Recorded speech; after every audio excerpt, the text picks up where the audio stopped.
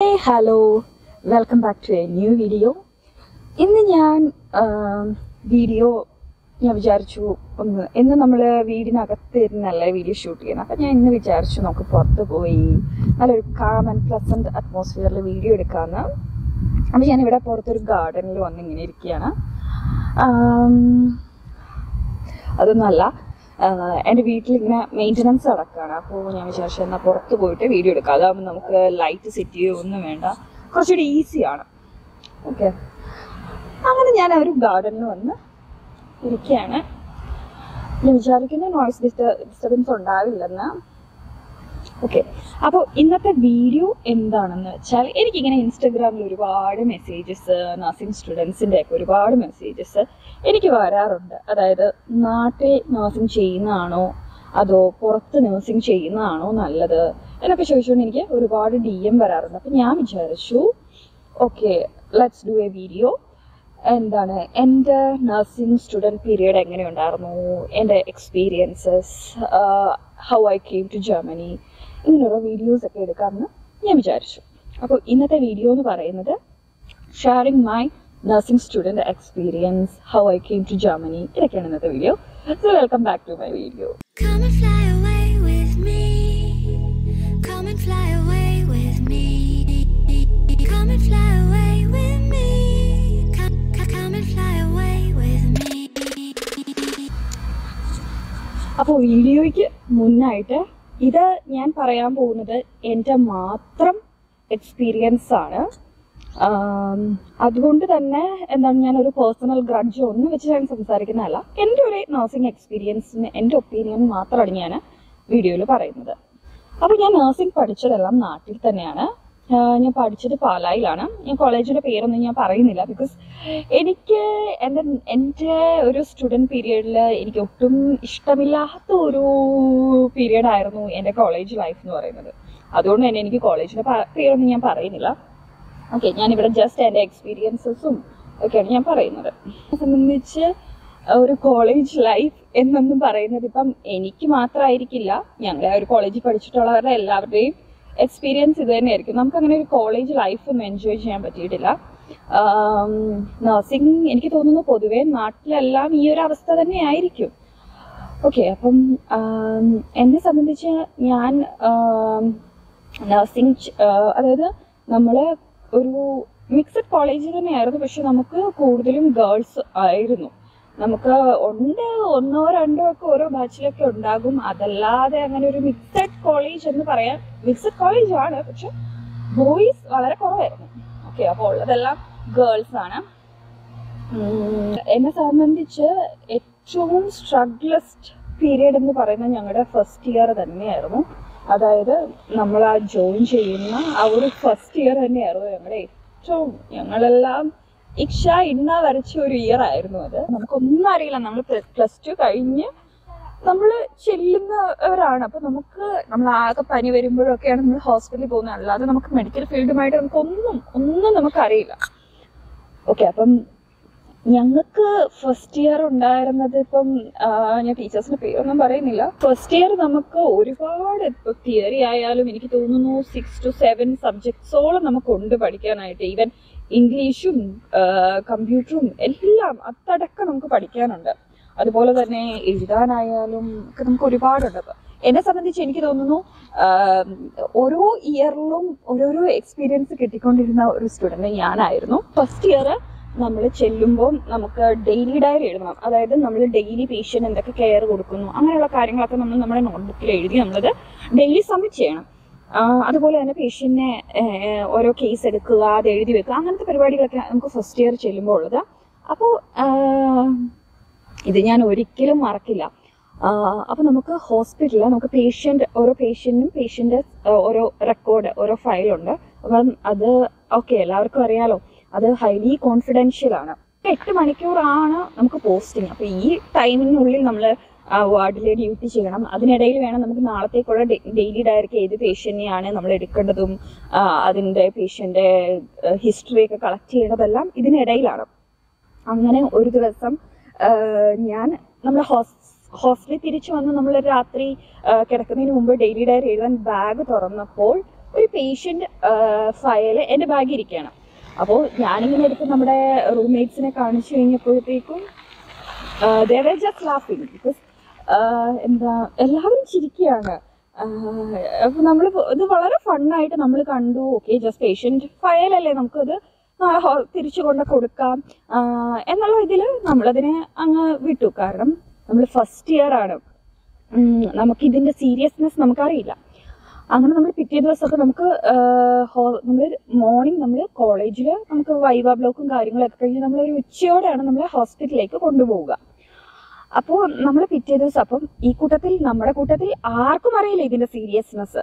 അപ്പോൾ എല്ലാവരും ഇതിനെ ഇങ്ങനെ കളിയായിട്ടും തമാശയൊക്കെ പറഞ്ഞ് ആ ഒരു രീതി വിട്ടു. അപ്പം നമ്മൾ നാളെ കൊണ്ട് കൊടുക്കാം എന്നൊക്കെയുള്ള രീതിയിൽ പിറ്റേ ദിവസം രാവിലെ നമ്മൾ വൈവയ്ക്കിരിക്കുമ്പോൾ ടീച്ചേഴ്സൊക്കെ ഭയങ്കര ഡിസ്റ്റർബ്ഡ് ആയിട്ട് നമ്മുടെ അടുത്തൊക്കെ ഇങ്ങനെ ഒരു ഭയങ്കര എന്തോ വലിയ സംഭവം നടന്നു എന്നുള്ള രീതിയിൽ നമ്മുടെ അടുത്ത് വന്നിട്ട് ചോദിക്കുകയാണ്, ഇങ്ങനെ പേഷ്യന്റ് ഒരു നമ്മൾ ഇന്നലെ വർക്ക് ചെയ്ത അതായത് വാർഡിൽ നിന്നും ഒരു പേഷ്യന്റെ ഫയല് മിസ്സായിട്ടുണ്ട്.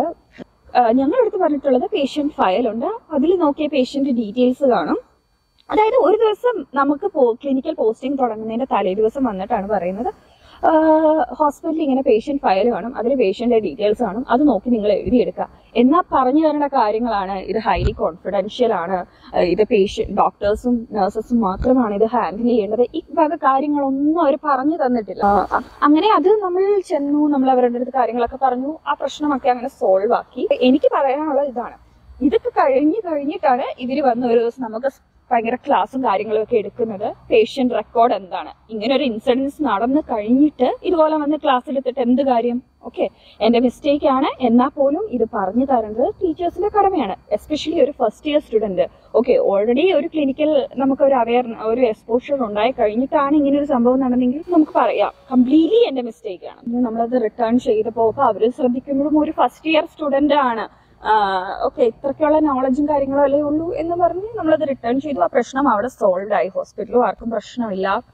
ഒരു 2-3 ദിവസം കഴിഞ്ഞ് നമ്മൾ ഇതുപോലെ പോസ്റ്റിംഗ് കഴിഞ്ഞ് വൈകിട്ട് കോളേജ് ബസ്സിൽ നമ്മളെ ഹോസ്റ്റലിൽ നമ്മളെ ഞങ്ങള് അതായത് ഡ്രോപ്പ് ചെയ്യാനായിട്ട് ഇങ്ങനെ നിർത്തിയപ്പോൾ ഞങ്ങളുടെ ഒരു ലെക്ചർ പുള്ളിക്കാരി എൻ്റെ അടുത്ത് പറയാണ്, അമൃത നെക്സ്റ്റ് ഡേ അമൃത പോസ്റ്റിങ്ങിന് കയറണമെങ്കിൽ പേരൻസിനെ കൊണ്ടുവരണം.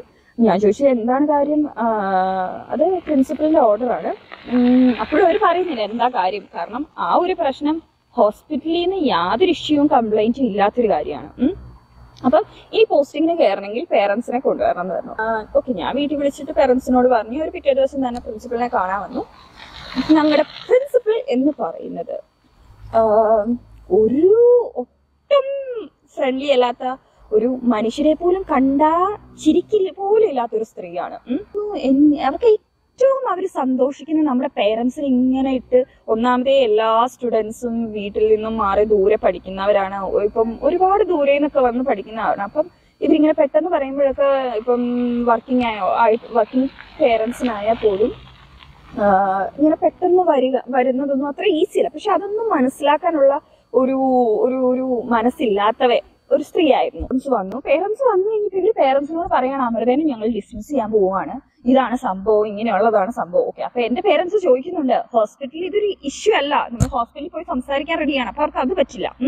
ഹോസ്പിറ്റലിൽ ഇഷ്യൂ ഇല്ലായിരിക്കും, പക്ഷെ നമുക്കിത് എന്താണ്, നമ്മുടെ കോളേജിന്റെ റെപ്യൂട്ടേഷനെ ബാധിക്കുന്നതാണ്, അതാണ് ഇതാണെന്നൊക്കെ പറഞ്ഞ് അവരൊരു ഭയങ്കര സീൻ ഇറക്കുന്നു. അപ്പോ ഞാൻ അവരോട് അപ്പോളജൈസ് ചെയ്തു. അപ്പോഴും ഞാൻ പറയുന്നുണ്ട്, ഞങ്ങൾക്ക് ഇത് പറഞ്ഞു തരുന്നിട്ടില്ല, എന്താണ് ഇതിന്റെ സീരിയസ്നെസ് എന്നും. അപ്പൊ നമ്മുടെ ബാച്ചിലുള്ള എല്ലാ സ്റ്റുഡൻസ് പറയുന്നുണ്ട്, ഞങ്ങൾക്ക് ആർക്കും അറിയില്ല ഇതിന്റെ സീരിയസ്നെസ്. ഇങ്ങനെ ഒരു ഇഷ്യൂ വന്നപ്പോഴാണ് ഞങ്ങൾക്കും ഇത് ഇത്ര വലിയൊരു സംഭവമാണെന്നൊക്കെ ഞങ്ങൾക്ക് മനസ്സിലാകുന്നതെന്ന്. അപ്പോൾ ഞാൻ ഭയങ്കര ഷോക്കായിപ്പോയി. എനിക്ക് അങ്ങനെ ഞാൻ ഭയങ്കര ഷോക്ക്ഡ് ആയിരുന്നു. എനിക്ക് അപ്പൊ പെട്ടെന്ന് ഇങ്ങനെ ഡിസ്മിസിൽ, അപ്പൊ അവര് ഡിസ്മിസ് മാറ്റി പെട്ടെന്ന് അത് സസ്പെൻഷൻ ആക്കി, ഡിസ്മിസിൽ നിന്നും കുറച്ചത് സസ്പെൻഷൻ ആക്കി. അങ്ങനെ നമ്മൾ കാര്യങ്ങളൊക്കെ പറഞ്ഞു. എന്റെ അച്ഛൻ ഹോസ്പിറ്റലിൽ പോയി സംസാരിക്കാൻ റെഡിയാണെന്നൊക്കെ പറഞ്ഞു.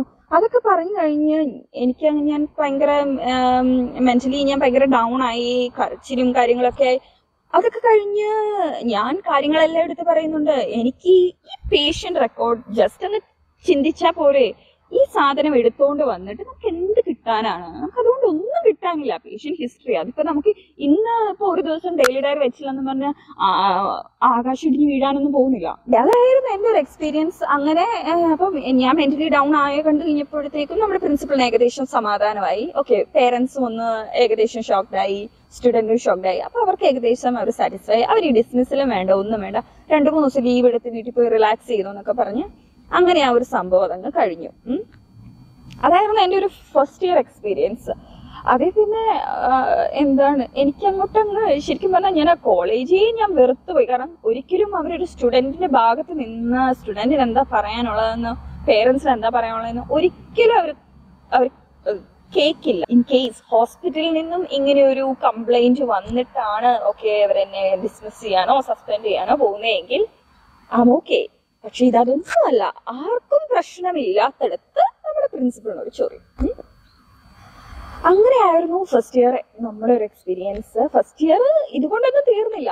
ഫസ്റ്റ് ഇയർ ഇതുപോലെ തിയറി ബ്ലോക്കും കാര്യങ്ങളൊക്കെ പോയി നമ്മൾ ഓൾമോസ്റ്റ് നമ്മൾ സെക്കൻഡ് ഇയർ നമ്മളിങ്ങനെയാണ് ഓരോ ഇയർ കറക്റ്റ് നമ്മുടെ തിയറി പോർഷൻ എല്ലാം കംപ്ലീറ്റ് ചെയ്യുമ്പോൾ നമ്മൾ അടുത്ത ഇയറിലേക്ക് ഹാൻഡ് ഓവർ ചെയ്യും. പിന്നെ എക്സാംസ് ഒക്കെ പുറകെയാണ് വരുന്നത്. അതുപോലെ അപ്പം നമുക്ക് ഇതുപോലെ എന്താണ് നമ്മുടെ ഫസ്റ്റ് ഇയറിന്റെ എക്സാം വരാൻ പോവുകയാണ്.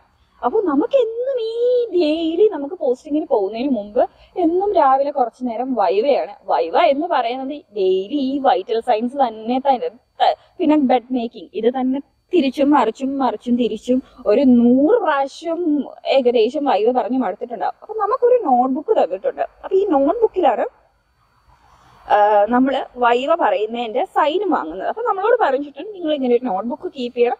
എന്നിട്ട് നമുക്കൊരു മാഡം വന്ന് ബോർഡിൽ കുറച്ച് ടോപ്പിക്സ് എഴുതി തന്നു. ഈ പറയേണ്ട കാര്യങ്ങൾ ഒരു വളരെ കുറച്ചൊരു 10-17 ടോപ്പിക്സുകൾ മാത്രമേ ഉള്ളൂ. അപ്പം അത് നിങ്ങൾ വൈവ പറയുക. വൈവ പറഞ്ഞ് 3 പ്രാവശ്യം വൈവ പറഞ്ഞ് 4ാമത്തെ പ്രാവശ്യം കണ്ട് നമുക്ക് സൈൻ തരൂ. അങ്ങനത്തെ കുറെ പരിപാടികളൊക്കെയാണ്. നമ്മളെ ഫസ്റ്റ് ഇയർ പഠിപ്പിക്കുന്നത് ഒരുപാട് വർഷം എക്സ്പീരിയൻസ്ഡ് ആയിട്ടുള്ളവരാണ്. അപ്പൊ അവരുടെ സ്വഭാവം എന്ന് പറഞ്ഞാൽ വെറും ഒരു ഭയങ്കര റൂഡാണ്. എല്ലാവരും അല്ല, പക്ഷെ വളരെ റൂഡ് ബിഹേവിയർ ആണ്. അങ്ങനെ നമ്മളെ ഓൾമോസ്റ്റ് നമ്മുടെ ഫസ്റ്റ് ഇയർ ഒക്കെ കംപ്ലീറ്റ് ചെയ്തു. സെക്കൻഡ് ഇയറിലേക്ക് നമുക്ക് കടന്നപ്പോൾ സെക്കൻഡ് ഇയറിന്റെ ടെക്സ്റ്റ് ബുക്കും കാര്യങ്ങളും ഒക്കെ കിട്ടിയ കൂടെ നമുക്കൊരു സെപ്പറേറ്റ് ഒരു വൈവ ബുക്ക് കിട്ടി. അപ്പൊ നമുക്ക് ആർക്കും അറിയില്ല ഇതെന്താണ് സംഭവം. കുറെ ടോപ്പിക്സും കാര്യങ്ങളും ഒക്കെ ഉള്ള ഒരു ബുക്ക്ലെറ്റ്. അങ്ങനെ പറഞ്ഞപ്പോൾ നമ്മുടെ മിസ് സെക്കൻഡ് ഇയറിലെ മാഡം പറയുകയാണ്, നിങ്ങൾക്ക് ഇത് ഫസ്റ്റ് ഇയർ ഉണ്ടായിരുന്നല്ലോ, അപ്പൊ നിങ്ങൾക്ക് ഇത് അറിയില്ല. അപ്പൊ നമുക്ക് ആർക്കും അറിയില്ല, നമുക്ക് ആർക്കും കിട്ടിയിട്ടില്ല. ഓക്കെ, അപ്പോ അപ്പോഴാണ് പറയുന്നത് ഇതൊരു വൈവ ബുക്കാണ്. ഇത് നമുക്ക് 4th ഇയർ വരെ ഉണ്ടായിരിക്കും. ഇത് നമ്മുടെ പ്രാക്ടിക്കൽ എക്സാമിന് മുമ്പ് നമ്മളിത് കംപ്ലീറ്റ് ചെയ്ത് വൈവ ബുക്കിൽ നമ്മൾ നമ്മുടെ ലെക്ചറിന്റെ കയ്യിൽ നിന്നും പ്രിൻസിപ്പളിന്റെ കയ്യിൽ നിന്നും സൈൻ വാങ്ങേണ്ടതാണ്. എന്നാൽ മാത്രമേ നമുക്ക്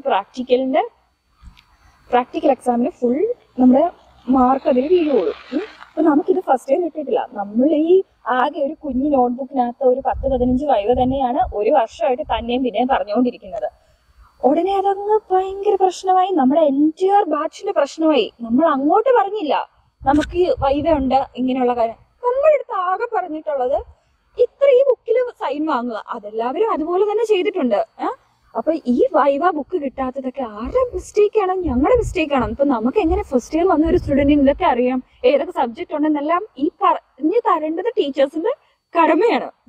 അങ്ങനെ എക്സാമിന്റെ തലേ ദിവസം നമുക്കൊരു വൈവ ബുക്ക് കിട്ടിയിട്ട് അതിലൊരു 10-200 ടോപ്പിക്സോളം ഉണ്ട്. ഇതൊക്കെ ഒറ്റ ദിവസം കൊണ്ട് പോയി ആരെ കൊണ്ട് പറയാൻ പറ്റും? അപ്പൊ നമുക്ക് ആ നോട്ട്ബുക്കിൽ നമുക്ക് സൈൻ കിട്ടിയിരിക്കുന്നതൊക്കെ നമുക്ക് ആ റെക്കോർഡിലേക്കും സൈൻ നമുക്ക് കിട്ടും. അല്ലാതുള്ള വൈവയൊക്കെ നമ്മൾ പറയണം. ആരെ കൊണ്ട് ഈ എക്സാമിന്റെ തലേദിവസം ഇതെല്ലാം കൂടെ പോയി പറയാൻ പറ്റും? അങ്ങനെ നമ്മുടെ ബാച്ചിൽ ഒരു 1-2 പേരെങ്ങാണ്ട് പോയി കംപ്ലീറ്റ് വൈവ എങ്ങാണ്ട് പറഞ്ഞു. മാഡംസിന്റെ വീട്ടിൽ പോയിട്ട്, അതായത് അവർ ഇത്ര ഒരു ടൈം പീരീഡ് പറഞ്ഞിട്ടുണ്ടായിരുന്നു ഇങ്ങനെ കോളേജ് ടൈമിൽ. അതിൽ ആ ടൈമിലൊന്നും ആർക്കും പോയി പഠിച്ച് പറയാനൊന്നും നടക്കുന്ന കാര്യമല്ല. അപ്പം കുറെ സ്റ്റുഡൻസ് ഒക്കെ മാഡംസിന്റെ വീട്ടിലൊക്കെ ചെന്ന് കുറേയൊക്കെ പറഞ്ഞാണ് അങ്ങനെ ഒരു വളരെ ചുരുക്കം 2-3 പേര് മാത്രമാണ് ആ വൈവ റെക്കോർഡ് കംപ്ലീറ്റ് ആയിട്ടുള്ളത്. ബാക്കി ഞാനൊക്കെ വിചാരിച്ചു പിന്നെ ഈ അവസാന സമയത്ത് ഞാൻ അങ്ങനെ ഒരാളാണ്. ഒന്നിനും ഞാൻ അങ്ങനെ ഒരു എന്താണ് ഇപ്പം ഓക്കെ നമുക്ക് പറ്റാം, നമുക്ക് അതിനുള്ള ടൈം ഉണ്ട്, നമുക്ക് പഠിച്ച് എടുക്കാം. പക്ഷെ ഒരു ദിവസം കൊണ്ടൊക്കെ പോയി എങ്ങനെ പറഞ്ഞു കേൾപ്പിക്കാനാണ്? ഓൾമോസ്റ്റ് ഞങ്ങളെല്ലാവരും ഞങ്ങളത് വേണ്ടെന്ന് വെച്ച് നമ്മുടെ ആ ഒരു viva first year viva record incomplete എന്ന് പറഞ്ഞ എല്ലാവർക്കും എഴുതി തന്നു. ഇങ്ങനെ നമ്മൾക്ക് ടെക്സ്റ്റ് ബുക്ക് വരുന്ന കാര്യമാകുമ്പോഴത്തേക്കും നമ്മുടെ അടുത്ത് പറയും ടെക്സ്റ്റ് ബുക്ക് വേണ്ടവര് ഏതൊക്കെയാണ് നമ്മൾ പൈസ കൊണ്ട് കൊടുക്കും, നമുക്ക് കോളേജിൽ നിന്ന് ടെക്സ്റ്റ് തരികയാണ്. അപ്പൊ ടെക്സ്റ്റ് തരുമ്പോഴേ നമുക്ക് അറിയുള്ളൂ നമുക്ക് ഇങ്ങനെയുള്ള കാര്യങ്ങളും ഇതൊക്കെയാണ് പുതിയ ടോപ്പിക്. അല്ലാതെ +2 കഴിഞ്ഞ് വരുന്ന ഞങ്ങൾക്ക് അനാട്ടമി എന്ത് ഫിസിയോളജി എന്ത് നമുക്കറിയില്ല. അപ്പൊ ഈ വൈവ ബുക്കിന്റെ കാര്യം നമ്മൾ അങ്ങോട്ട് ചോദിച്ചില്ല, അതാണ് അവർ പറയുന്ന പ്രശ്നം. ഇത് സെക്കൻഡ് ഇയർ ആണ്. അപ്പം ഞങ്ങളെ സംബന്ധിച്ച് ഞങ്ങളുടെ ഒരു ബാച്ചിന് ഇനി ഫസ്റ്റ് ഇയർ എങ്ങനെയൊക്കെയോ കഴിഞ്ഞു, ഇനി അടുത്ത ഇയർ. അപ്പൊ ഞാൻ ചിന്തിക്കുന്നത് ഓരോ വർഷം ദൈവം എന്ത് പടിയായിരിക്കും എനിക്ക് വരുന്നത്. സെക്കൻഡ് ഇയർ എന്ന് പറയാനാണെങ്കിൽ അതൊരു ടഫസ്റ്റ് പീരീഡ് തന്നെയായിരുന്നു. കാരണം നമുക്ക് ഒരുപാട് എഴുതാനുണ്ട്. ഉറക്കമില്ലാത്ത രാത്രികളൊക്കെയാണ്. 2 മണി 3 മണി രാവിലെ എഴുന്നേറ്റ് പിന്നെ നമ്മൾ ക്ലിനിക്കൽ പോസ്റ്റിങ്ങിന് പോകണം. എത്ര എഴുതിയാലും തീരാത്ത കേസ് സ്റ്റഡീസും ക്ലിനിക്കൽ സ്റ്റഡീസും ഒക്കെ. അതുപോലെ വൈവ ആയാലും അപ്പൊ ഓരോ ഇയറും തിയറീസ് കൂടിക്കൂടി വരികയാണ്. സബ്ജക്ട്സ് കുറവാണെങ്കിലും പഠിക്കേണ്ട തിയറി എമൗണ്ട് കൂടിക്കൂടി വരികയാണ്. അതുപോലെ ക്ലിനിക്കൽ അവേഴ്സ് ആയാലും കൂടുതലാണ്. അപ്പോൾ നമുക്ക് ഫസ്റ്റ് ഇയറിൽ വൈവയെ പറ്റി ഇങ്ങനൊരു എക്സ്പീരിയൻസ് ഉള്ളത് കൊണ്ട് തന്നെ അപ്പം എല്ലാവർക്കും വൈവ എന്ന് പറയുമ്പോൾ തന്നെ ഒരു പേടിയാണ്. അപ്പം സെക്കൻഡ് ഇയർ ആയപ്പോഴത്തേക്കും വൈവയുടെ ടൈം ആകുമ്പോൾ എല്ലാവരും നേരത്തെ പഠിക്കുന്നു, എല്ലാവരും മുന്നേ പോയി പറയുന്നു. അങ്ങനെ ഒരു നമുക്ക് ഓൾറെഡി ഒരു എക്സ്പീരിയൻസ് ഉള്ളതുകൊണ്ട് അപ്പോൾ നമുക്ക് ഞാൻ പറഞ്ഞ പോലെ തന്നെ നമുക്ക് കിട്ടിയിരിക്കുന്ന ടീച്ചേഴ്സ് ഒട്ടും ഫ്രണ്ട്ലി അല്ലാത്തവരാണ്. അപ്പം ഒരുപാട് ടോപ്പിക്സും ഉണ്ട് നമുക്ക് പറയാം. അപ്പം നമുക്കിങ്ങനെ ഓരോന്നും ഓരോ സെപ്പറേറ്റ് ഓരോ സ്പെഷ്യാലിറ്റി അനുസരിച്ചാണ് മെഡിക്കൽ, സർജിക്കൽ. അപ്പൊ നമ്മൾ ഓരോ ടീച്ചേഴ്സിനെയും അതായത് ടീച്ചേഴ്സിനെയും വേണം പോയി നമ്മൾ ഈ വൈവ പറയാനായിട്ട്. അപ്പൊ ഇവര് നമുക്ക് തന്നിരിക്കുന്ന ടൈം, അപ്പൊ ഇതിനിടയ്ക്ക് നമുക്ക് വൈവയ്ക്ക് വേണ്ടി സെപ്പറേറ്റ് ടൈം ഒന്നുമില്ല. നമ്മൾ നമ്മുടെ ലഞ്ച് ബ്രേക്കിന്റെ സമയത്ത് കഴിഞ്ഞുള്ള ആ ഒരു ഹാഫ് ആൻ അവർ ബ്രേക്ക് ഉണ്ട്. എനിക്ക് തോന്നുന്നു നമുക്ക് 1 മണി തൊട്ട് 2 മണി വരെ ആയിരുന്നു നമുക്ക് ലഞ്ച് ബ്രേക്ക്. അപ്പൊ നമുക്ക് ആകെ വൈവ പറയാൻ തന്നിരിക്കുന്ന ടൈം 1:30 to 2 ആണ്. അപ്പൊ 2 മണിക്ക് 2 മണി എന്ന് പറയുന്ന ഒരു ടൈം ഉണ്ടെങ്കിൽ അടുത്ത അവറിനുള്ള മാഡം ക്ലാസ് വരും. ഈ നമ്മൾ ഓൾമോസ്റ്റ് 40-42 സ്റ്റുഡൻസ് ഉണ്ട് നമ്മുടെ ബാച്ചിൽ. അപ്പൊ ഈ ഇത്രയും പേർക്കും വൈവയും പറയണം. ചില മാഡംസ് എന്ന് പറഞ്ഞാൽ വളരെ കോപ്പറേറ്റീവ് ആണ്. നമുക്ക് വൈവ പറയാനായാലും അവരുടെ ഇപ്പം അവര് അന്നത്തെ ദിവസം അവര് പോർഷൻസ് പഠിപ്പിക്കുന്നതിൽ അവർ പറയും ഞാൻ വൈവ കേൾക്കാം, വൈവയ്ക്ക് റെഡി ആയിക്കോ എന്ന് പറയും. എല്ലാവരുടെ കാര്യമല്ല ഞാൻ പറയുന്നത്. നമ്മൾ അതുപോലെ അപ്പൊ നമ്മളൊക്കെ എന്ത് ചെയ്യുന്ന വെച്ചാൽ നമ്മൾ പെട്ടെന്ന് ചില സമയത്ത് നമ്മൾ ലഞ്ച് പോലും കഴിക്കാതെ നമ്മൾ ആദ്യം പോയി ഇങ്ങനെ ക്യൂ നിൽക്കും. നമ്മൾ ഇത്രയും പേര് ഇങ്ങനെ ക്യൂ നിന്ന് ഒരു ദിവസം ഞാൻ ഓർക്കുന്നുണ്ട്. നമ്മള് അപ്പം 2 മണിക്കാണ് വൈവ കേൾക്കാം എന്ന് പറയുന്നത്. നമ്മൾ ഓൾമോസ്റ്റ് നമ്മൾ ലഞ്ചൊക്കെ കഴിഞ്ഞ് നമ്മൾ ഇങ്ങനെ പോയി ക്യൂ നിൽക്കുകയാണ്. അപ്പൊ നമ്മളിങ്ങനെ ക്ലോക്ക് ഒക്കെ നോക്കി 2 മണി നിന്നപ്പോഴത്തേക്കും നമ്മൾ വൈവ പറയാൻ കയറിയപ്പം ഈ മാഡം പറയാണ് 1:55 ആയതേ ഉള്ളൂ, പോയിട്ട് 2 മണിക്ക് വരുവാന്ന്. അവര് ലഞ്ചും കഴിഞ്ഞ ചുമ്മാ ഇരുന്ന് കൊച്ചു വർത്താനം പറയുന്ന ടൈമിൽ അവർക്ക് വേണമെങ്കിൽ കേൾക്കാലോ. തന്നെ എനിക്ക് പറയേണ്ട ഒരു കാര്യം, ഫസ്റ്റ് ഇയർ ചെന്നാല് നമ്മൾ പോസ്റ്റിങ്ങിന് നിൽക്കുമ്പോൾ നമ്മൾ ആ 8 മണിക്കൂർ നമ്മൾ നിൽക്കണം. ഒന്നും ചെയ്യാനില്ലേ പോലും നമ്മൾ നിൽക്കണം. ആ ഒരു ഞങ്ങളുടെ റൂളായിരുന്നു. ഇല്ലെങ്കിൽ നമ്മൾ അന്നേരം നമ്മൾ ലെറ്റർ എഴുതണം. നമ്മൾ ഓർക്കണം കാരണം നമുക്ക് ഒരുപാട് കാര്യങ്ങളൊന്നും നമുക്ക് അവിടെ ചെയ്യാനില്ല. നമുക്ക് ഈ പറയുന്ന ടെമ്പറേച്ചറും കാര്യങ്ങളും ഒക്കെയാണ്. അപ്പൊ അതൊക്കെ രാവിലെ തീർന്നു കഴിഞ്ഞാൽ പിന്നെ നമുക്ക് അങ്ങനെ ഒരുപാട് ജോലി കാര്യങ്ങൾ വരുന്നില്ല. എന്നാൽ പോലും നമ്മൾ തമ്മിൽ സംസാരിക്കാൻ പാടില്ല, നമ്മൾ ഇരിക്കാൻ പാടില്ല. അങ്ങനെ ഇരുന്നതിനൊക്കെ എത്ര എക്സ്പ്ലനേഷൻ ലെറ്റേഴ്സ് നമ്മൾ എഴുതിയിട്ടുണ്ടെന്ന് അറിയും. ഇതൊക്കെ എത്ര വേസ്റ്റ് കാര്യമാണെന്ന് ഞാൻ ആലോചിക്കുന്നത്. ഇതൊക്കെ ഏത് നഴ്സിംഗ് എത്തിക്സിലോ എവിടെയെങ്കിലും പറയുന്ന കാര്യമാണോ സ്റ്റുഡൻസ് ഇരിക്കാൻ പാടില്ല, നിൽക്കാൻ പാടില്ല, ഇങ്ങനെയുള്ള കാര്യങ്ങളൊക്കെ? അതൊക്കെ എനിക്ക് ഭയങ്കര നമുക്ക് ഒട്ടും അക്സെപ്റ്റ് ചെയ്യാൻ പറ്റില്ലാത്ത ഒരു കാര്യങ്ങളാണ് ഇതൊക്കെ. മേ ബി നമ്മുടെ ടീച്ചേഴ്സൊക്കെ ഈ പഠിച്ച ടീച്ചേഴ്സും ഇത് കഴിഞ്ഞ് വരുന്നവരായിരിക്കും. അതുകൊണ്ടായിരിക്കും ഇവർ ഈ റൂൾസ് ഒക്കെ ഇനിയും വരുന്ന ജനറേഷൻസിന് ഇങ്ങനെ കൊടുക്കുന്നത്. അത് ഒട്ടും അക്സെപ്റ്റ് ചെയ്യാൻ പറ്റില്ലാത്തൊരു കാര്യമാണ്. കാരണം ഈ ഒരു പ്രൊഫഷൻ എന്ന് പറയുന്നത് അത്ര ഡിഫിക്കൾട്ടാണ്. നമ്മൾ രാത്രി ഒരുപാട് കഷ്ടപ്പെട്ടിരുന്ന എഴുത്തും കാര്യങ്ങളും ഒക്കെ കഴിഞ്ഞ് രാവിലെ ഡ്യൂട്ടിക്ക് വരുമ്പോൾ ഇങ്ങനത്തെ കാര്യങ്ങളൊക്കെ കുറച്ചു നേരം നമുക്കൊരു ബ്രേക്ക് കിട്ടുമ്പോൾ ഇരുന്നാലിപ്പോ എന്താണ് ഞാൻ ആലോചിക്കുന്നുണ്ട്. ഒരു തവണ നമുക്ക് ഇതുപോലെ പോസ്റ്റിങ്ങിന്റെ സമയത്ത് ജസ്റ്റ് ഇങ്ങനെ നിന്ന് കാല് കിഴച്ചു. അപ്പൊ നമ്മൾ അടുത്തിരുന്നൊരു ബെഡിലിരുന്നപ്പോ ആ ബെഡിലിരുന്ന് എല്ലാവർക്കും മാഡം വന്ന് എഴുതിക്കോ, എക്സ്പ്ലനേഷൻ ലെറ്റർ എഴുതിക്കോ എന്നും പറഞ്ഞ് നമ്മളിങ്ങനെ എഴുതിയത് ഞാനിങ്ങനെ ഓർക്കുന്നുണ്ട്. പക്ഷെ ആ സമയത്തൊക്കെ ഇതൊക്കെ ഫണ്ണാണ്, പക്ഷെ ഒരിക്കലും അക്സെപ്റ്റ് ചെയ്യാൻ പറ്റില്ലാത്ത ഒരു കാര്യങ്ങളാണ്. അങ്ങനെ ഞാൻ ഓർക്കുന്നു നമ്മുടെ ഫസ്റ്റ് ഡേ ക്ലാസ്സിന് ഒരു മാഡം കയറി വന്നിട്ട് ഒരു ഗുഡ് മോർണിംഗ് ഒന്ന് വിഷ് ചെയ്യുന്നതിന് പകരം കയറി വന്നിട്ട് അവർ ആദ്യം ചോദിക്കുന്നതാണ് വാട്ട് ഈസ് ഫ്യൂച്ചർ. അറിയില്ല, നമ്മൾ ആദ്യമായിട്ട് കേൾക്കുകയാണ് ഫ്യൂച്ചർ. എന്താണ് ഫ്യൂച്ചർ നമ്മൾ എഴുതി. അപ്പോൾ ആ ആൾക്ക് അറിയില്ല. ഒരാൾക്ക് അറിയില്ലെങ്കിൽ അതൊന്ന് പറഞ്ഞു തരാനുള്ള കുറച്ച് മാനേഴ്സ് അവരുടനെ ആ എൻറ്റിയർ ക്ലാസ്സിനെ അവർ എഴുന്നേപ്പിച്ചു നിർത്തി. ഓക്കെ നെക്സ്റ്റ് എന്ന് പറഞ്ഞാൽ എല്ലാവരുടെ വാട്ട് ഈസ് ഫ്യൂച്ചർ. എന്നിട്ട് അത് കഴിഞ്ഞ് ഇവര് എല്ലാവരും എന്നാ ഓക്കെ എന്താണെന്ന് ഇവര് അതൊന്ന് പറഞ്ഞു തരണ്ടേ. ഇവര് ആ സ്റ്റുഡൻസിനെ എല്ലാം അതുപോലെ നിർത്തി ആ ഹോൾ ക്ലാസ്സിൽ അവരൊരു നോട്ട്ബുക്കും കൊണ്ടാണ് വന്നിരിക്കുന്നത്. എനിക്ക് തോന്നുന്നു ഇവര് പഠിച്ചപ്പോൾ എഴുതിയിരിക്കുന്ന നോട്ട്ബുക്കാണെന്ന് തോന്നുന്നു. ആ നോട്ടിലുള്ള പോലെ അതുപോലെ ഒരു ക്ലാസ് അങ്ങ് എടുത്തു. നമ്മളെല്ലാം സ്റ്റുഡൻസ് ഇങ്ങനെ നിൽക്കുകയാണ്. ഇവര് ഫ്യൂച്ചറിന്റെ ഡെഫിനിഷൻ പറയുന്നു, ഏതൊക്കെ ടൈപ്സ് ആണെന്ന് പറഞ്ഞു ഇവര് കുറെ തിയറി ഒക്കെ ഇറക്കിയിട്ട് ഇവരങ്ങ് പോയി. കുറെ പേർക്ക് ഇമ്പോസിഷനും. അതാണോ ഒരു ഗുഡ് മെത്തേഡ് ഓഫ് ടീച്ചിങ്? എത്രയോ നല്ല രീതിയിൽ നമുക്ക് ഇപ്പം നമ്മുടെ സ്റ്റുഡൻസ് നമുക്ക് പ്രസന്റേഷൻ ചെയ്യുന്ന ഇതിലും എത്ര ഫാർ ബെറ്റർ ആയിട്ടാണ്. അതൊക്കെ വെച്ച് നോക്കുവാണെങ്കിൽ ഇവിടുത്തെ ഒരു ടീച്ചിങ് മെത്തേഡ് എന്നൊക്കെ പറഞ്ഞോണ്ടല്ലോ അത്ര അടിപൊളിയാണ്. ടീച്ചേഴ്സും സ്റ്റുഡൻസും തമ്മിലുള്ള ഒരു റിലേഷൻഷിപ്പും.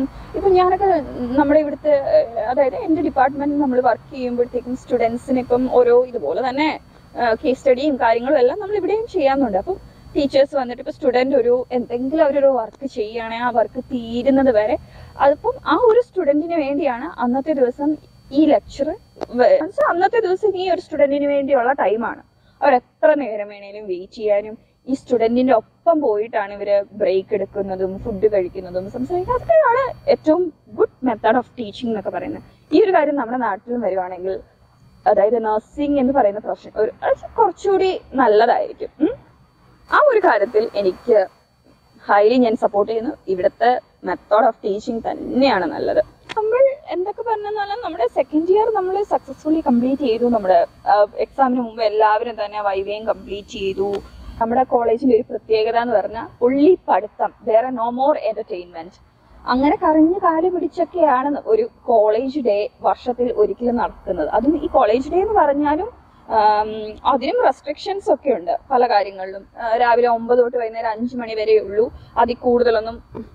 ഞാനൊക്കെ സ്കൂളിൽ പഠിക്കുമ്പോൾ നമ്മുടെ ആനിവേഴ്സറി തന്നെയുണ്ട് രാത്രി 11-12 മണി വരെയൊക്കെ. അതുപോലെ തന്നെ നമുക്ക് കോളേജിന് അങ്ങനെ ഒരു എക്സ്കർഷനും കാര്യങ്ങളും അങ്ങനെയൊന്നുമില്ല. ആരാടൊക്കെ പറഞ്ഞു കേട്ടിട്ടുണ്ട് നമുക്ക് 4th ഇയർ ആവുമ്പോൾ നമുക്ക് 4 ഇയേഴ്സിന്റെയും കൂടെ അതായത് ഒരു 4D ട്രിപ്പൊക്കെ നമുക്ക് പോകാൻ പറ്റും എന്നൊക്കെ ഇങ്ങനെ ആരോ പൂർവികർ പറഞ്ഞ് നമ്മൾ കേട്ടിട്ടുണ്ട്. നമുക്കിതൊന്നും ഉണ്ടായിട്ടൊന്നുമില്ല. നമ്മളങ്ങനെ ഓക്കെ നമുക്കെന്നാ ഓക്കെ ഇതുപോലെ 4 days 4 days ട്രിപ്പൊക്കെ നമുക്ക് 4th ഇയറിൽ പോകാം എന്നൊക്കെ ഉള്ള പ്ലാനിൽ നമ്മൾ വീണ്ടും നമ്മുടെ ഇയേഴ്സ് മുന്നോട്ട് പോവാണ്. സെക്കൻഡ് ഇയർ ഒക്കെ ഇങ്ങനെ ഒരുപാട് ഉണ്ടായിരുന്നു. സ്ട്രഗ്ലിംഗ് തന്നെ ആയിരുന്നു. കാരണം ഈ പറയുന്ന പോലെ എഴുതാനാണ് ഒരുപാട് കേസ് സ്റ്റഡിയും ഒക്കെ എന്തുമാത്രം കെയർ പ്ലാൻസ് ഒക്കെ 10-20 എത്രമാത്രമാണെന്ന് എനിക്കറിയില്ല. ഞാനിങ്ങനെ ഇപ്പോഴും അതൊക്കെ ഇങ്ങനെ കീപ്പ് ചെയ്ത് വെച്ചുകൊണ്ടിരിക്കുകയാണ്. കാരണം ഒരിക്കലും അതൊന്നും കളയാൻ പറ്റില്ല. നമ്മുടെ കഷ്ടപ്പാടിന്റെ റിസൾട്ടാണ് ഇതൊക്കെ. അപ്പോൾ ഞാനത് ലൊക്കേഷൻ ഒന്ന് ജസ്റ്റ് മാറ്റി. കാരണം ഞാൻ ഇരുന്നത് ഒരു വാക്കിംഗ് സ്പേസിലാണ്. അപ്പോൾ ആൾക്കാരൊക്കെ കൂടുതൽ ഈവനിങ് വാക്കിന് വരുന്നു. പിന്നെ അതുമല്ല കുറച്ച് ഭയങ്കര സൺലൈറ്റ് ആയി കഴിഞ്ഞപ്പോഴത്തേക്കും ഞാൻ ലൊക്കേഷൻ മാറ്റി. Back to the topic. നമ്മളിപ്പോൾ സെക്കൻഡ് ഇയറിനെ പറ്റിയാണ് സംസാരിച്ചുകൊണ്ടിരുന്നത്. അപ്പോൾ സെക്കൻഡ് ഇയറിൽ വേറൊരു സംഭവം കൂടെ നടന്നിരുന്നു. ഞങ്ങളുടെ ക്ലിനിക്കൽ പോസ്റ്റിങ്ങിന്റെ ടൈമില് നമുക്കിങ്ങനെ ടീച്ചേഴ്സിന്റെ അടുത്തൊന്നും ഭയങ്കരമായിട്ട് നമുക്ക് എന്താ പറയാ ഭയങ്കര ടോർച്ചറിങ് ആണ് ഇവര് നമ്മളെ. ഇപ്പം നമ്മൾ അസൈൻമെന്റ്സ് ഇപ്പം നമുക്ക് 1, 2, 3 ഒക്കെ അസൈൻമെന്റ്സ് ആയിരിക്കും ഒറ്റ ദിവസം നമുക്ക് സബ്മിറ്റ് ചെയ്യാനും ഒക്കെ ഉള്ളത്. ഇപ്പൊ അത് ഒരു ദിവസം ഒരു എക്സ്റ്റൻഷൻ ഒന്നും പ്രതീക്ഷിക്കേ വേണ്ട. അങ്ങനെ പിന്നെ അത് മാത്രമല്ല ഓക്കെ നമുക്ക് എഴുതി വെക്കാനുള്ളതൊക്കെ ആയാലും നമുക്കത് ഉറക്കമില്ലാതെ എങ്ങനെയെങ്കിലും ഒക്കെ എഴുതി വെക്കാം. പക്ഷെ ഇവരുടെ വായിൽ നിന്നും ഓറലി വരുന്ന ചില ടോർച്ചറിങ് ആണ് നമുക്ക്. അങ്ങനെ നമ്മുടെ സ്റ്റുഡൻസ് എല്ലാവരും കരച്ചിലായി പുഴിച്ചിലായി. ഞങ്ങൾക്കതിൽ ഏറ്റവും കൂടുതൽ ഒരു ഭയങ്കര ഇൻസൾട്ടിങ് ആയിട്ട് തോന്നിയത് ഒരു ദിവസം മോർണിംഗ് നമ്മളെല്ലാം ഇങ്ങനെ വാർഡില് നിൽക്കുകയാണ്. അപ്പം രാവിലത്തെ റൗണ്ട്സ് സിസ്റ്റേഴ്സിന്റെ റൗണ്ട്സ് എല്ലാം കഴിഞ്ഞ് നമ്മളിങ്ങനെ നിൽക്കുകയാണ്. പേഷ്യന്റിനെ ഒരു ഹിസ്റ്ററി കളക്ട് ചെയ്തുകൊണ്ടൊക്കെ നിൽക്കുകയാണ്. അപ്പം മോർണിംഗ് എപ്പോഴും ടീച്ചേഴ്സിന്റെ ഒക്കെ ഒരു റൗണ്ട്സ് കാണും. അപ്പം നമ്മളിങ്ങനെ പേഷ്യൻസിന്റെ റൗണ്ട്സ് ഇങ്ങനെ വൈറ്റൽസും കാര്യങ്ങളും ഒക്കെ ചെക്ക് ചെയ്തുകൊണ്ടിരിക്കുന്ന ടൈമില് നമ്മുടെ ഒരു ടീച്ചർ വന്നു, ഒരു ലെക്ചർ വന്നു. അവര് വന്നിട്ട് നമ്മളെ എല്ലാം റൗണ്ടിനങ്ങ് നിരത്തിയിട്ട് ഓരോരുത്തരെയും ക്വസ്റ്റ്യനിങ് തുടങ്ങി. ഈ ക്വസ്റ്റ്യൻ ചെയ്ത കാര്യങ്ങള് നമ്മള് ഒരുങ്ങി വന്നതിന്, നമ്മൾ കണ്ണെഴുതിയതിന്, നമ്മൾ മുടി കെട്ടിയത്, ഇങ്ങനെ ഓരോന്നോരോന്ന് അവർ പിറക്കി അതിലൊരു ഞങ്ങളുടെ ഒരു മാഡം ഞങ്ങളോട് ചോദിച്ചാണ്, നീക്ക് ചുമ്മാ രാവിലെ ഒരുങ്ങിക്കെട്ടി വരുന്ന ആരെ കാണിക്കാനാണ്? ഒന്ന് ആലോചിച്ച് നോക്കിക്കേ, ഇവരും എത്ര വർഷം ഇതുപോലെ എക്സ്പീരിയൻസും കാര്യങ്ങളും പഠിച്ച് ഇത്രയും ക്വാളിഫൈഡ് ആയിട്ട് വന്ന ഒരാൾക്കാരുടെ വായിൽ നിന്ന് വരുന്ന ഒരു സംസാരമാണ്. ഒരു തീരെ ഒരു ഇല്ലിറ്ററേറ്റ് ആയിട്ടുള്ള രീതിയിലാണ് ഇവരുടെ സംസാരം. നമുക്കതെല്ലാവർക്കും ഭയങ്കര ഇൻസൾട്ട് ആയി പോയി. എന്നിട്ട് കണ്ണെഴുതിയിട്ട് വന്നവരെ പോയി മുഖം വാഷ് ചെയ്തിട്ട് വാ, അതുപോലെ മുടിയൊക്കെ നല്ലപോലെ കെട്ടി. ഇപ്പം എന്റെ അടുത്തായാലും ഞാനിങ്ങനെ എപ്പോഴും എന്റെ മുടിയിൽ അങ്ങനെ ഓയിൽ കാണില്ല, എപ്പോഴും ഹെയർ ഷാമ്പു ചെയ്ത് നല്ല രീതിയിൽ എനിക്കതാണ് ഇഷ്ടം. എനിക്കിങ്ങനെ എണ്ണ തേച്ച് ഒട്ടി നടക്കുന്നതൊന്നും എനിക്കിഷ്ടമല്ല. അങ്ങനെ എൻ്റെ അടുത്ത് അപ്പം മാഡം ചോദിച്ചതാണ്, ഈ മുടി എന്തിനിങ്ങനെ പറത്തിയിട്ടുകൊണ്ട് നടക്കുന്നത്? നമ്മളത് വളരെ നല്ലപോലെ ഈരി ഈ പുട്ടപ്പും കാര്യങ്ങളും എല്ലാം ചെയ്തിട്ടാണ്. ഇവരുടെയൊക്കെ ഒരു എന്താണ്, എവിടെ നഴ്സിംഗ് എത്തിക്സിലാണ് പറയുന്നത് കണ്ണെഴുതാൻ പാടില്ല, ഒരുങ്ങാൻ പാടില്ല, മുടി ഷാമ്പു ചെയ്യാൻ പാടില്ല? ഇതൊക്കെ എവിടെ ഏത് എത്തിക്സിലാണ്? ഇതൊന്നും ഞങ്ങൾ പഠിച്ചിട്ടില്ല. അപ്പൊ ഇതൊക്കെയാണ് എനിക്ക് ഇവര് കുറച്ചുകൂടി ഇവരും എഡ്യൂക്കേറ്റഡ് അല്ലേ, അപ്പൊ ആ ഒരു നിലവാരം ഇവരും കാണിക്കണം. നഴ്സിംഗ് എത്തിക്സ് പറയുന്നുണ്ട് വെൽ ഡ്രസ്ഡ്. ഈ വെൽ ഡ്രസ്ഡ് എന്ന് ഉദ്ദേശിക്കുന്നതിന്റെ അർത്ഥം നമ്മൾ ഒരുങ്ങാൻ പാടില്ല, മുടിയിൽ ഷാമ്പു ചെയ്യാൻ പാടില്ല, അതൊന്നും അല്ല. നീറ്റ് ആൻഡ് ടൈഡി ആയിട്ട് നടക്കുക, വെൽ ഡ്രസ്ഡ് ആയിരിക്കുക, നല്ല യൂണിഫോം ഒക്കെ നല്ലപോലെ അയൺ ചെയ്ത്, അതൊക്കെയാണ് അതിന്റെ മീൻ. അല്ലാണ്ട് ഇതൊക്കെയാണ് ഞാൻ പറയുന്നത്. അപ്പം ഇപ്പം ഇതേ നഴ്സിംഗിന്റെ എത്തിക്സ് ഒക്കെ എല്ലായിടത്തും ഒന്ന് തന്നെയല്ലേ. അപ്പം ഞാൻ ഇവിടെ വന്ന കാര്യം എന്ന് പറഞ്ഞാൽ, ഈ പറയുന്ന ടീച്ചേഴ്സ് ഒരിക്കലും സ്റ്റുഡൻസിന്റെ അപ്പിയറൻസിനെയോ അല്ലെങ്കിൽ അവരുടെ രീതികളെയോ ഒന്നല്ല ഇവർ ഇവാലുവേറ്റ് ചെയ്യുന്നത്. നമ്മുടെ സ്റ്റഡീസ് ഇങ്ങനെയുണ്ട്, സ്റ്റഡീസിൽ ഇംപ്രൂവ് ചെയ്യേണ്ട കാര്യങ്ങൾ, അതൊക്കെയാണ് ഞാൻ ഇവിടെ കണ്ടതിൽ അതൊക്കെയാണ് ഇവിടെ ഒരു നല്ല കാര്യമായിട്ട് തോന്നിയത്. നമുക്ക് എന്തായാലും നമുക്കൊരു സ്ട്രെസ് ഫ്രീ പീരീഡ് ആയിരിക്കും ഇത്. ഭയങ്കര ഒരു ഇൻസൾട്ട് ആയിട്ട് തോന്നി. അപ്പൊ നമ്മൾ വിചാരിച്ചു, ഓക്കെ നമുക്ക് പേരൻസിന്റെ അടുത്ത് പറയാം. കാരണം നമ്മള് ഒരിക്കലും ഇതൊരു ജുവനൈൽ ഹോമിലേക്കൊന്നല്ല നമ്മളെ വിട്ടിരിക്കുന്നത്, നമ്മളെ പഠിക്കാൻ വേണ്ടി വിട്ടിരിക്കുന്നതാണ്. അപ്പൊ നമ്മൾ എന്തിനാണ് ഇവരുടെ ഈ ടോർച്ചറിങ്ങും കാര്യങ്ങളും ഒക്കെ ഇങ്ങനെ സഹിച്ചിരിക്കുന്നത്? പേരൻസിന്റെ അടുത്ത് പറയാം എന്നൊക്കെ പറഞ്ഞ് അപ്പം ഞാൻ ഐ ആം ബോൾഡ് ഇനഫ്. ഞാൻ അങ്ങനെ എല്ലാ കാര്യങ്ങളും അങ്ങനെ സഹിച്ചു നിൽക്കാൻ എന്നെ കൊണ്ട് പറ്റില്ല. എനിക്കങ്ങനെ റൈറ്റ് ആയിട്ട് തോന്നാത്ത കാര്യം ഞാൻ അതിപ്പോ എന്തായാലും ഇപ്പം ആര് പറഞ്ഞു എന്ന് പറഞ്ഞാൽ പോലും എനിക്കങ്ങനെ അത് അക്സെപ്റ്റ് ചെയ്യാൻ ഭയങ്കര പാടാണ്. എന്റെ ഭാഗത്ത് തെറ്റുള്ള കാര്യം ആണെങ്കിൽ okay I will accept it. പക്ഷെ എനിക്ക് അങ്ങനെ എന്നെ അനാവശ്യമായോ എന്തെങ്കിലും പറയുന്നത് എനിക്കങ്ങനെ പൊതുവേ ഞാൻ റിയാക്ട് ചെയ്യുന്ന കൂട്ടത്തിലാണ്. അപ്പൊ ഞാൻ മുന്നേ നിന്നുകൊണ്ട് ഞാൻ എന്തായാലും ഡിസൈഡ് ചെയ്തു വീട്ടിൽ പറയാം എന്നുള്ള കാര്യം. ഇപ്പൊ വേറെ ആരുടെ തന്നെ വന്നില്ലെങ്കിലും എന്റെ വീട്ടിൽ നിന്നും, കാരണം എന്റെ നോമിനി എന്റെ പേരൻസ് എന്ന് പറയുന്നത് എങ്ങനെ എല്ലാ കാര്യങ്ങൾക്കും അങ്ങനെ സപ്പോർട്ട് ചെയ്യുന്ന കാര്യങ്ങളൊന്നുമല്ല. പക്ഷെ നമുക്ക് ഇതുപോലെ പ്രശ്നങ്ങളും കാര്യങ്ങളും ഒക്കെ ഉണ്ടെങ്കിൽ ഒക്കെ ഇടപെടാൻ പറ്റുന്ന രീതിയിലുള്ളവരാണ്. അപ്പം ഞാൻ എന്തായാലും തീരുമാനിച്ചു വീട്ടിൽ പറയാനായിട്ട്. അപ്പൊ നമ്മൾ എല്ലാവരും കൂടി ഇങ്ങനെ ഡിസൈഡ് ചെയ്തു എന്താ തീരുമാനം എന്നൊക്കെ. കാരണം അങ്ങനെ എല്ലാവരും മീൻസ് നമ്മുടെ ആ ബാച്ചിൽ പുറകെ നിന്ന 1-2 സ്റ്റുഡൻസ് ഉണ്ട്. എന്നാൽ പോലും ഭൂരിഭാഗം മെജോറിറ്റി നമ്മുടെ പേരൻസ്. അപ്പൊ നമ്മൾ മാഡംസിന്റെ അടുത്ത് ഇൻഫോം ചെയ്യാണ്ട് പറ്റില്ലല്ലോ, ഞങ്ങൾക്ക് കുറച്ച് പ്രശ്നങ്ങളുണ്ട്, ഞങ്ങളുടെ പേരൻസ് തരും. അപ്പൊ നമുക്ക് ഒരു PTA കൂടണം എന്ന് പറഞ്ഞപ്പോ മാഡംസിന് ആർക്കും അത് പറ്റില്ല. എന്ത് PTA, അതിനൊക്കെ ചില പ്രോട്ടോകോൾ ഉണ്ട്, അതുണ്ട് ഇതുണ്ട്. അപ്പൊ നമ്മൾ പറഞ്ഞു അതൊന്നും പറ്റില്ല ഞങ്ങൾക്ക്. അതെന്ന് വെച്ചാൽ എല്ലാവരെ കൊണ്ടും നമുക്ക് സഹിക്കാവുന്നതിന്റെ ഒരു ബൗണ്ടറി കഴിഞ്ഞിരുന്നു. അങ്ങനെ എല്ലാവരും പറഞ്ഞു ഞങ്ങൾ നാളെ ഒരു ദിവസം പോസ്റ്റിംഗ് മാറ്റി തരണം എന്ന് നമ്മൾ അവരോട് റിക്വസ്റ്റ് ചെയ്തു. അവരാരും സമ്മതിച്ചില്ല. എന്തായാലും പേരൻസ് വരും എന്നൊക്കെ പറഞ്ഞാൽ എല്ലാവരുടെ വീട്ടിലൊക്കെ ഇൻഫോം ചെയ്തു. പറ്റാവുന്ന രീതിയിൽ പേരൻസ് എല്ലാം വന്നു. നമ്മൾ പേരൻസിന്റെ അടുത്തൊക്കെ കാര്യങ്ങളൊക്കെ പറഞ്ഞു. എന്തൊക്കെ പറഞ്ഞെന്ന് പറഞ്ഞാലും പേരൻസിനും കാര്യം മനസ്സിലാക്കുന്നുണ്ട്. ഇവര് കുറെ ന്യായങ്ങളും കാര്യങ്ങളൊക്കെ പറഞ്ഞു. അപ്പം നമ്മുടെ കോളേജിന് തന്നെ വേറെ 6 ബ്രാഞ്ചസ് ഉണ്ട്. അപ്പം നമ്മുടെ കോളേജിനെല്ലാം ഒരേ കരിക്കുലവും കാര്യങ്ങളും ഒക്കെയാണ്. പക്ഷെ റൂൾസ് വരുമ്പോൾ പല കോളേജിനും പല ഇത്. അപ്പം ഞങ്ങൾക്ക് പ്രശ്നങ്ങൾ വന്നിട്ട് വെച്ചാൽ നമുക്ക് ഈ ഹർത്താല് സ്ട്രൈക്സ് ഒക്കെ വരുന്ന ടൈമിൽ നമുക്ക് ഡ്യൂട്ടിക്ക് പോകാൻ പറ്റില്ല. കാരണം നമുക്ക് കോളേജ് ബസ് ഉണ്ടാവില്ല. പക്ഷെ നമ്മൾ നിർബന്ധമായിട്ടും ഹോസ്പിറ്റൽ ഡ്യൂട്ടിക്ക് ചെന്നിരിക്കണം, ഇല്ലെങ്കിൽ നമുക്ക് ആബ്സെന്റ് ആണ് വീഴുന്നത്. അപ്പൊ അത് എങ്ങനെ വരും എന്നുള്ള കാര്യം അതവർക്ക് അറിയില്ല. എങ്ങനെയെങ്കിലും വന്നോളൂ. അപ്പൊ ഞാൻ ഓർക്കുന്നുണ്ട് നമ്മുടെ 2 സ്റ്റുഡൻസ് ഒരു പ്രാവശ്യം സ്ട്രൈക്ക് വന്നപ്പോ അവര് ഹോസ്പിറ്റൽ ആംബുലൻസ് കയറിയാണ് അവർ ഡ്യൂട്ടിക്ക് ചെന്നിരുന്നത്. നമുക്കൊക്കെ ആബ്സെന്റ് വീണു. അപ്പൊ നമുക്ക് എന്തായാലും 4th ഇയർ കഴിയുമ്പോൾ ഒരു ഓപ്പർച്യൂണിറ്റി ഉണ്ട്. അതായത് നമുക്ക് ആബ്സെന്റ് വന്നിരിക്കുന്നതൊക്കെ നമുക്ക് കോമ്പൻസേറ്റ് ചെയ്യാനുള്ള ഒരു ഓപ്ഷൻ ഉണ്ട്. പക്ഷെ നമ്മളെ കൊണ്ട് എത്തിപ്പെടാൻ പറ്റുവാണെങ്കിൽ പറ്റും. പക്ഷെ ഇങ്ങനെ സ്ട്രൈക്കും ഹർത്താലും വരും, പബ്ലിക് ട്രാൻസ്പോർട്ടേഷൻ ഇല്ല, കോളേജ് ബസ് ഇല്ല എന്നൊക്കെ പറയുമ്പോൾ അത് വളരെ ബുദ്ധിമുട്ടാണ് നമ്മളെ കൊണ്ട് ചെല്ലാൻ. നമ്മള് PTയും കാര്യങ്ങളൊക്കെ നടത്തി നമുക്ക് എന്തായാലും അതിൽ നിന്ന് ബെനിഫിറ്റ് എന്ന് പറഞ്ഞാൽ അത് കഴിഞ്ഞ് ടീച്ചേഴ്സിന് നമ്മളോടുള്ള അപ്രോച്ചൊക്കെ ഒരു കുറച്ച് മയം ഉണ്ടായിരുന്നു. പക്ഷേ എല്ലാ ടീച്ചേഴ്സിനും അതായത് നമ്മുടെ ആ ബാച്ചിലുണ്ടായിരുന്ന ടീച്ചേഴ്സിനെല്ലാം നമ്മളോട് ഭയങ്കര ശത്രുതയും ദേഷ്യവും കാര്യങ്ങളും. പിന്നെ അത് കഴിഞ്ഞ് നമ്മുടെ ക്ലാസ്സിലേക്കൊക്കെ വരുമ്പം അനാവശ്യമായിട്ട് ഒക്കെ സ്റ്റുഡൻസ് എന്തെങ്കിലും ഒരു കാര്യത്തിനൊക്കെ ഇപ്പൊ ക്വസ്റ്റ്യൻ ചോദിച്ചു എന്തെങ്കിലുമൊക്കെ പറഞ്ഞില്ലെങ്കിലൊക്കെ ശരിക്കും ഒരിക്കും നമുക്ക് നമ്മളോടുള്ള ആ ഒരു ദേഷ്യമാണ് അവരെ കാണിക്കുന്നത്. പിന്നെ ഒന്ന് പറഞ്ഞ രണ്ടാമത്തിന് നമ്മളിങ്ങനെ കുത്തലാണോ നിങ്ങള്. പിന്നെ നമുക്കിവിടെ ബാച്ചിനൊരു പേര് വന്നു, PTA പേരൻസിനെ വിളിച്ചു കൂട്ടിയ ഒരു ബാച്ച് എന്ന് പറഞ്ഞൊരു പേരും വന്നു സെക്കൻഡ് ഇയർ കഴിഞ്ഞതോടെ.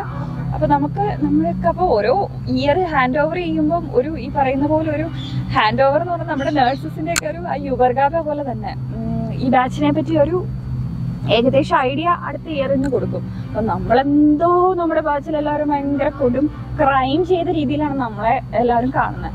അങ്ങനെ തേർഡ് ഇയർ നമ്മൾ കയറി. Third year okay, it was nicely went. പക്ഷെ ഈ പറയുന്ന പോലെ ചെറിയ ചെറിയ പ്രശ്നങ്ങളും കാര്യങ്ങളും ഒക്കെ ഉണ്ടായിരുന്നു. ഇപ്പൊ എനിക്ക് എന്തെങ്കിലും പ്രശ്നം വന്നാൽ ഞാനത് അതായത് ഇപ്പം സ്റ്റേൺ ആയിട്ട് തന്നെ നമ്മളത് ഹാൻഡിൽ ചെയ്യണം. അല്ല പേടിച്ച് വിറച്ച് നമ്മൾ മിണ്ടാതിരുന്ന് കഴിഞ്ഞിട്ടുണ്ടെങ്കിൽ നമുക്ക് തന്നെ പോയി. എനിക്കിപ്പം ഞാൻ അങ്ങനെ ഒരു ക്യാരക്ടറാണ്. അടുത്തതാണ് റാഗിങ്. അതെന്നെ സംബന്ധിച്ച് വലിയ കാര്യമൊന്നും അല്ലായിരുന്നു. പക്ഷെ ഈ വീഡിയോ കാണുന്ന നാട്ടിലുള്ള നഴ്സിംഗ് സ്റ്റുഡൻസ് ആണെങ്കിൽ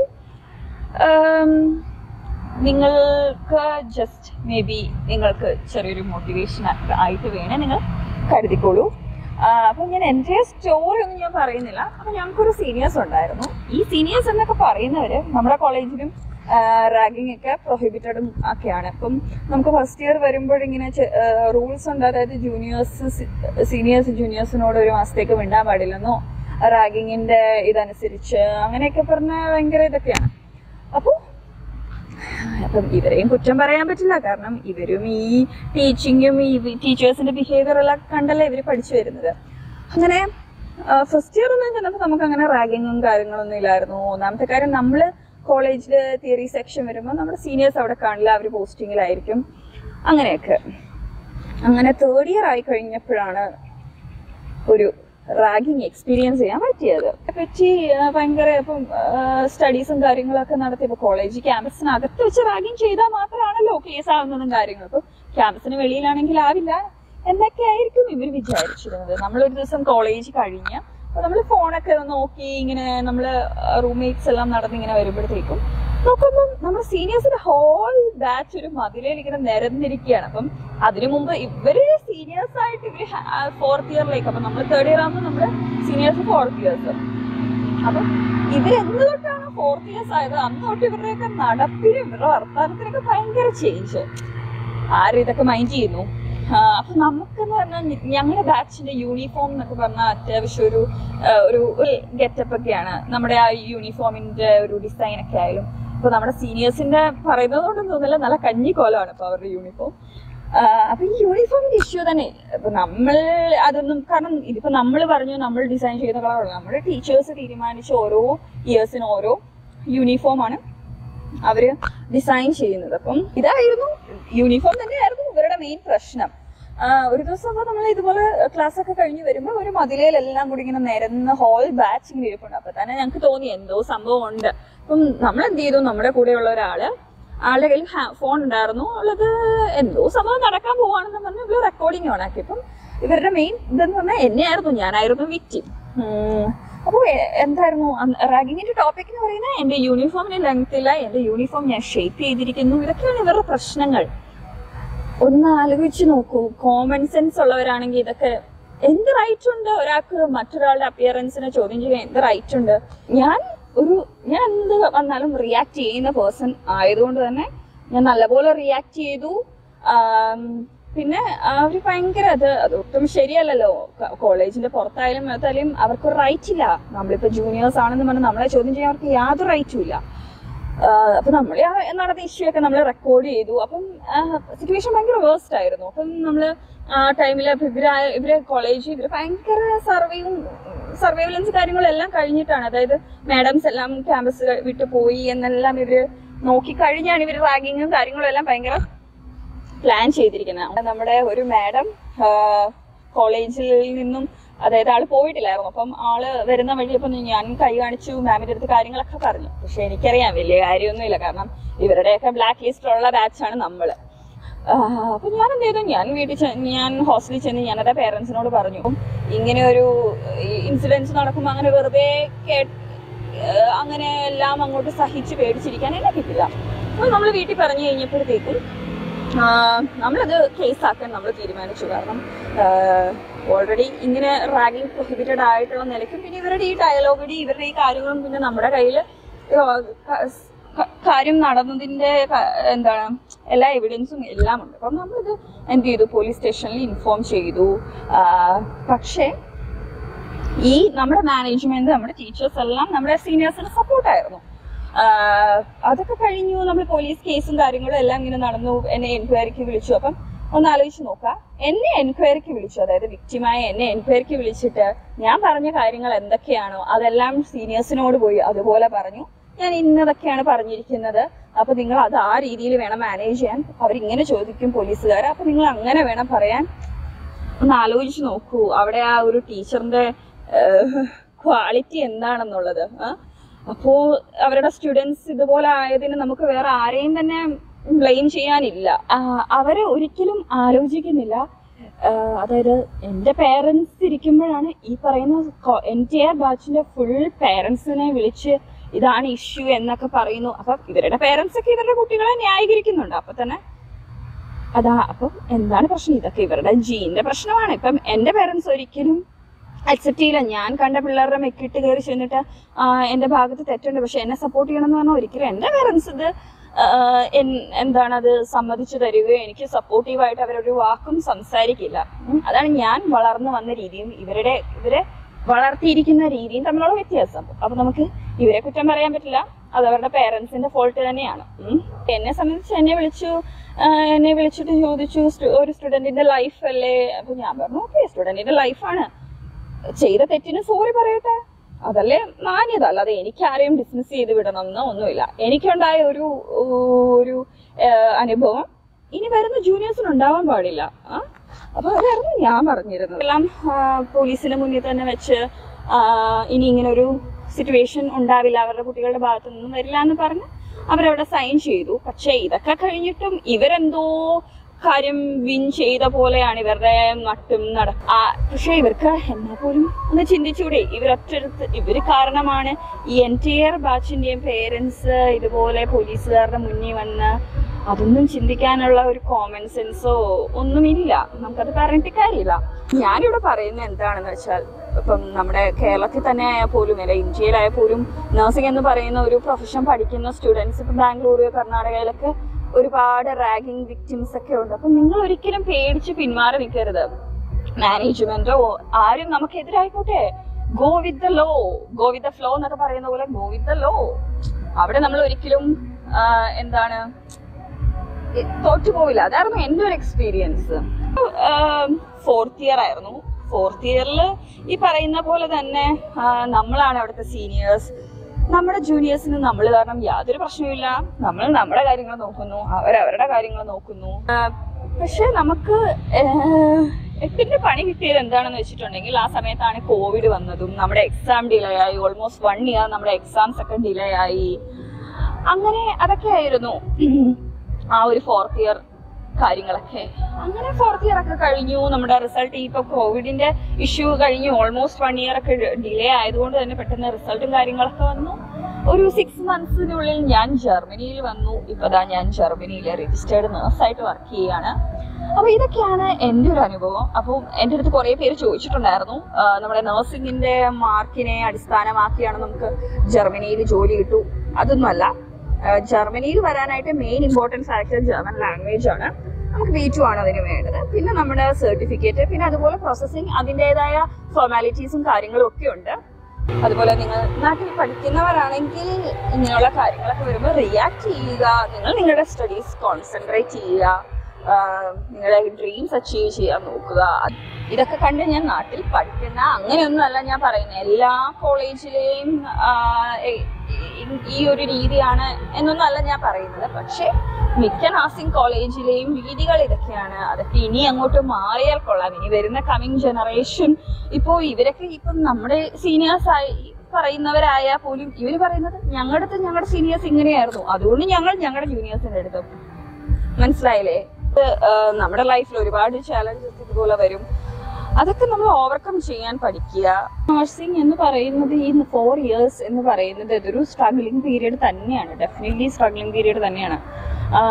അപ്പൊ അത് വെച്ച് ഞാൻ നോക്കുവാണെങ്കിൽ ജർമ്മനിയിൽ നഴ്സിംഗ് ചെയ്യാൻ നമുക്ക് വരുന്ന ആകെ ഒരു പ്രശ്നം എന്ന് പറയുന്നത് ലാംഗ്വേജിന്റെയാണ്. സ്റ്റുഡൻസിന് വരുന്ന ലാംഗ്വേജ് ഇഷ്യൂ ആണ്. പക്ഷെ ആ ഒരു കാര്യം നമ്മളത് കോപ്പപ്പ് ചെയ്തെടുത്തു കഴിഞ്ഞിട്ടുണ്ടെങ്കിൽ വേറെ ഏറ്റവും നല്ല എൻവയോൺമെന്റിൽ നമുക്ക് പഠിക്കാൻ പറ്റുന്ന ഒരു കൺട്രി തന്നെയാണിത്.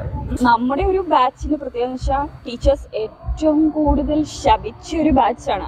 അതിൽ ഏറ്റവും കൂടുതലൊക്കെ ശാപമൊക്കെ കിട്ടിയിട്ടുള്ളത് എനിക്കാണ്. അതായത് നമ്മുടെ ക്ലാസ്സിൽ വന്നിട്ട് ടീച്ചേഴ്സ് ഇങ്ങനെ പറഞ്ഞിട്ടുണ്ട്, നീ ഒന്നും ഒരിക്കലും ഗുണം പിടിക്കാൻ പോകുന്നില്ല, നിങ്ങളൊന്നും ഒരു കരയെത്താൻ പോകുന്നില്ല എന്നൊക്കെ പറഞ്ഞ ഡെയിലി നമ്മൾ ഇതാണ് കേൾക്കുന്നത്. പക്ഷെ നിങ്ങള് ഇപ്പോ എന്തെങ്കിലും ന്യായമല്ലാത്ത കാര്യത്തിന് നമ്മൾ റിയാക്ട് ചെയ്യണം. അവിടെ നമ്മൾ ടീച്ചേഴ്സ് ആണെന്ന് നമ്മൾ എല്ലാം സഹിച്ചു നിൽക്കരുത്. ഈ പറഞ്ഞ പോലെ നമ്മൾ ആരും ജുവനൈൽ ഹോംസിലൊന്നും അല്ല, നമ്മളെ പഠിക്കാൻ വിട്ടിരിക്കുന്നതാണ്. നല്ല കാര്യങ്ങളൊക്കെ പഠിക്കുക. ഇപ്പം എന്റെ അടുത്ത് തന്നെ ടീച്ചേഴ്സ് ഒക്കെ പറഞ്ഞിട്ടുണ്ട്, ഞാൻ ഒരിക്കലും 4th year കഴിയാൻ പോകുന്നില്ല. ആ ഒരു വാശിക്ക് തന്നെയാണ് എന്ന് വേണേ പറയാം. 4th year കഴിഞ്ഞു. ഏറ്റവും ഫസ്റ്റ് തന്നെ ആ ബാച്ചിൽ വിദേശത്ത് ജർമ്മനി പോലെ ഒരു രാജ്യത്ത് ഫസ്റ്റ് ജോബ് കിട്ടിയ ആള് ഞാനാണ്. വിത്തിൻ 6 monthsനുള്ളിൽ തന്നെ ഞാൻ രജിസ്റ്റേർഡ് നഴ്സായിട്ട് ജർമ്മനിയിൽ ഞാൻ വർക്ക് ചെയ്യാൻ സ്റ്റാർട്ട് ചെയ്തു. അപ്പം നമുക്ക് ഉള്ളിൽ ഒരു സെൽഫ് കോൺഫിഡൻസ് ഉണ്ടാവുക. അല്ലാതെ ഇപ്പൊ ടീച്ചേഴ്സിന്റെ ശാപം അതേ ഇതൊന്നും പേടിച്ചാരും നിന്നിട്ട് കാര്യമില്ല. ഞാൻ പഠിച്ചിരുന്ന സമയത്ത് എനിക്കറിയില്ലായിരുന്നു ഇങ്ങനെ ഓപ്പർച്യൂണിറ്റീസ് ഒക്കെ ഉണ്ട്, ഇവിടെ വന്ന് പഠിക്കാനുള്ള ഓപ്പർച്യൂണിറ്റീസ് ഒക്കെ ഉണ്ട് എന്ന് അറിയുമായിരുന്നെങ്കിൽ I would definitely choose this opportunity. നിങ്ങൾ എന്തായാലും വിദേശത്ത് ജോലി ചെയ്യാൻ ആഗ്രഹിക്കുന്നവരാണെങ്കിൽ വിദേശത്ത് തന്നെ പോയി പഠിക്കുക. ഓക്കെ, അതൊക്കെയാണ് ഞാൻ പറയാൻ ആഗ്രഹിക്കുന്നത്. ഈ പറഞ്ഞിരിക്കുന്നത് എന്റെ ലൈഫിൽ എനിക്കുണ്ടായ എക്സ്പീരിയൻസസ് ആണ്. ഞാൻ ആരെയും ബ്ലെയിം ചെയ്യുന്നില്ല. ഞാൻ ആരുടെയും ഞാൻ പറയല്ലോ ഒരു പേഴ്സണൽ ഗ്രഡ്ജ് വെച്ചൊന്നുമല്ല ഞാൻ സംസാരിക്കുന്നത്. ഇതൊക്കെയാണ് എന്റെ എക്സ്പീരിയൻസ്. ഇതെല്ലാം ഓവർകം ചെയ്താണ് ഞാൻ ഇന്ന് ഈ ഒരു എന്റെ കരിയർ ഞാൻ സെറ്റിൽ ചെയ്തിരിക്കുന്നത്. ഓക്കെ, അപ്പോൾ വീഡിയോ നിങ്ങൾക്ക് ഇഷ്ടപ്പെട്ടുവെങ്കിൽ ലൈക്ക് ചെയ്യുക. Until next time.